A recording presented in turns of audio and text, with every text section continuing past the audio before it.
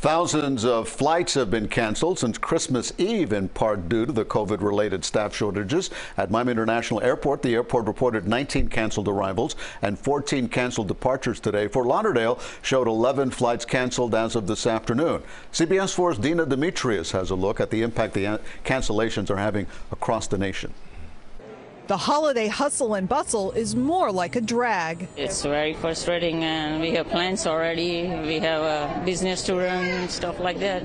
So now Patel's return flight to Kentucky isn't getting off the ground. It was for 9:24 and got delayed, and went to 1 o'clock, and all of a sudden got canceled. The Omicron-driven surge is forcing more flight cancellations, with infections among pilots, crew, and airline staff. According to FlightAware, more than 1,000 flights with U.S. destinations were canceled Monday, and more than 3,000 were delayed. Airlines can't operate flights without the required number of pilots and flight attendants. Safety comes first. Now several airlines are calling on the CDC to update its COVID guidance for the fully vaccinated and reduce the quarantine isolation period from 10 days to 5 for breakthrough cases.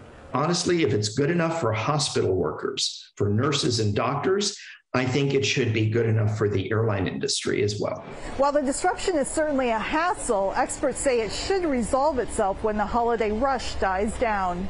Once the airlines can stabilize their schedule for the next 5 days, then for the first quarter of 2022, it should be relatively okay. In the meantime, travel experts advise signing up for text alerts so you'll be notified immediately of any changes to your flight. And of course, pack your patience. Dina Demetrius, CBS News, Los Angeles.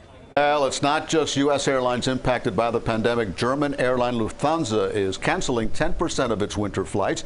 That equals to 33,000 flights. The company's CEO is blaming it on a sharp drop in bookings.